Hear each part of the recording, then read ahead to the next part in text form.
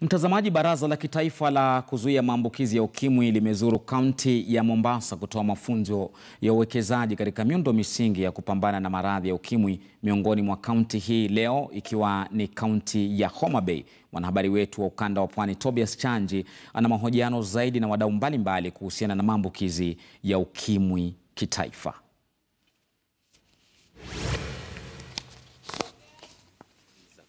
Kumbuka kwamba wakati wa awamu ya kwanza serikali hii ya kaunti, kumbuka katika kuna wakati ambapo serikali ya kaunti ya Bungoma ilitoa takriban shilingi milioni 30 katika vita dhidi ya uenezaji na usambazaji wa maradhi haya ya ukimwi. Ni wakati pia ambapo kumekuwa na masuala labda ya kupunguza zile dawa ambazo zinafaa kusaidia katika kupunguza makali ya ukimwi. Kumbuka pia kuna wakati fulani ambapo kaunti ya Mombasa na kaunti kadhaa katika eneo la Pwani kuna watu ambao walikuwa wamelalamika kuwa kumekuweko na upungufu wa kondomu. Lakini kwa haya yote atakayetuelezea zaidi ni afisa ambaye anahusikana na uwekezaji, vile vile na mambo ya ufadhili katika baraza la kitaifa la kupambana na maradhi ya ukimwi. Mwanzo tukianza na majina yako, kisha tuelezee hali iko vipi sasa.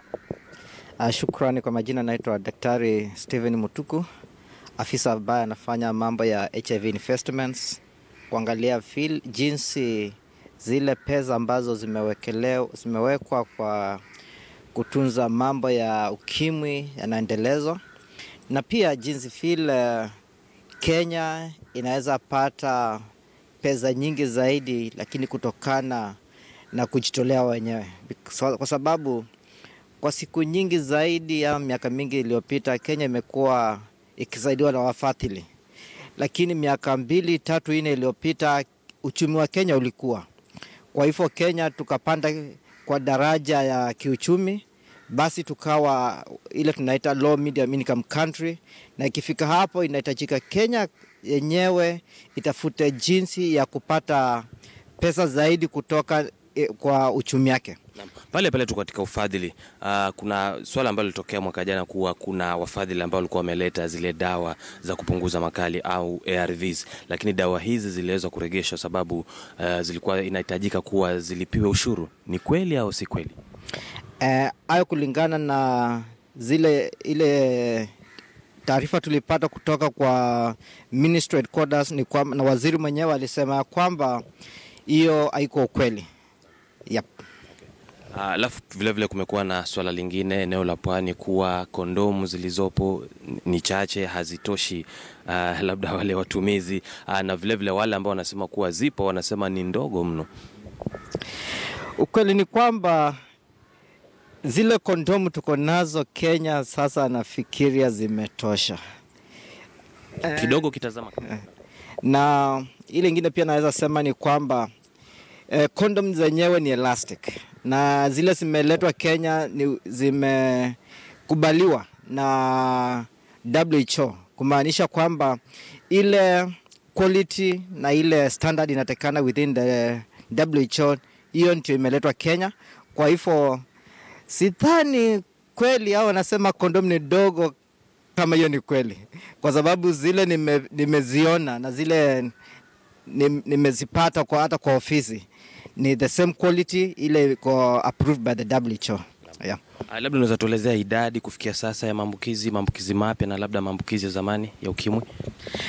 Kwa sasa ile tunaweza ita prevalence, ama wale watu ambao wako na idadi ya wale watu ambao wako na virusi imepungua, na Kenya tumefanya kazi zaidi kuweza kuwa kwamba hiyo idadi imepungua. Kwa sasa tuko around 4.9%, na wale watu ambao kwa sasa hivi wanasemekana wako na virusi ni 1.4 million, ambao hiyo namba imeshuka kutoka 1.5 million. Na hata hivyo Kenya imefanya kazi zaidi, kwa sababu katika hao imeshuka labda kwa kuna wale ambao wamefariki, ama imeshuka kwa kuwa watu sasa wamepata mafunzo zaidi kuhusiana na kinga ya ukimwi?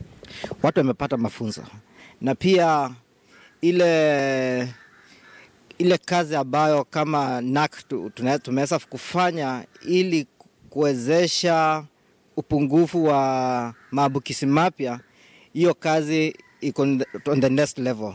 Kwa mfano kama ile county tuko nayo hapa, ile serikali ya county ya Homa Bay ambayo tuko nayo hapa sasa hivi, tunawapea mafunzo juu ya sustainable financing, na njia moja tumeweza kuona kwamba hii maambukizi yatapungua ni kuleta maarifa ama maelezo ya mambo ya ukimwi katikati ya community.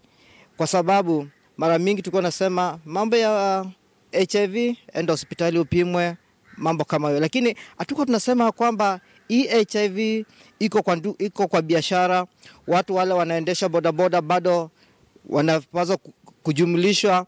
Mambo kama Homa Bay tumeenda mpaka kwa wale watu wafua samaki, pia wamejumuishwa. Na tumeeleza kwamba HIV ukijua uko nayo, unaweza kunywa dawa ukae maisha marefu. Wakati uko healthy ama wakati umekunywa madawa na hali yako ya afya ni mzuri, basi uko na nguvu ya kufanya biashara. Kama unafanya biashara, inamaanisha kwamba unaweza toka kwa nyumba, utengamane na watu wengine, muongee, muelezane. Alafu pia utatengeneza pesa na hiyo hali yako ya afya imekuwa. Kama hali ya afya imekuwa, unaweza tafuta pesa. Pia watoto wako ambao wako shule wataenda shule, sababu unaweza pata karo ya kuwalipia. Kumaanisha kwamba tumepunguza ile tunaita poverty kwa nchi. Na ya tatu, kama nadhani itakuwa ya mwisho hiyo. Acha iwe ya mwisho. Kama umeelewa mambo ya madawa na utibabu, pia tunasema kwamba uwe member wa NHIF. Kwa sababu kama kuna hiyo kadi ya NHIF, unaweza enda hospitali utibiwe hii magonjwa kidogo ambayo yanakuja. Na ukiwa na hiyo, basi unaweza ishi maisha marefu. Ya mwisho ile nasema ni kwamba mambo ya ukimwi Kenya imepata adfa ya juu zaidi, kwa sababu kulingana na mipangilio ya serikali, kuna ile inaitwa medium term plan, vision 2030, hata kwa serikali za county kuna county integrated development plan. Wameweza kuweka mambo ya ukimwi ama HIV kuwa cross cutting, kumaanisha kila sekta kwa nchi inapaswa kuangalia mambo ya HIV. Na hata hivyo tumesema kwamba kwa sababu kama unaungua mambo ya ukimwi, mara mingi unaweza pata kwamba sukari yako iko juu, mambo ya pressure iko juu. Hayo ni mambo yanaitwa non-communicable diseases, ambayo inaitwa lifestyle, imeanza kuja siku hizi. Tumesema kwamba ni vizuri kuwe na matibabu na watu wajiangalie. Hata unaweza kuona virusi, lakini angalia mambo ya lifestyle. Hiyo hypertension, mambo ya sukari, hata uende upimwe, angalia kama kuna. Bila shaka nitapimwa. Yeah, because tukimalizia na sema hivi kwa Wakenya ni kwamba tunataka kuintegrate HIV to all sectors. Na tunaomba serikali za county wakati wanafanya mpangilio katika hela zao za serikali za hii mwaka, tafadhali waweke hela ya kupambana na makali ya HIV, especially kwa vijana, kwa sababu adolescent and young people hao ndio wameathirika zaidi. Unaweza pata 30% ama 40% ya wale wameambukizwa maambukizo mapya ni hao vijana. Na hao ni watu tunahitaji tuangalie vizuri sana. Asante. Shukrani kabisa. Ni afisa anayehusikana na uwekezaji katika Baraza la Kitaifa la Kupambana na Ukimwi, akigusia tu kuwa vita vyao hivi sasa vitapelekwa nyanjani kuhakikisha kuwa maambukizi mapya hayapatikani, na vile vile kwa wananchi na haswa vijana kutumia mbinu za kisasa katika kuhakikisha kuwa kumekuwa na kinga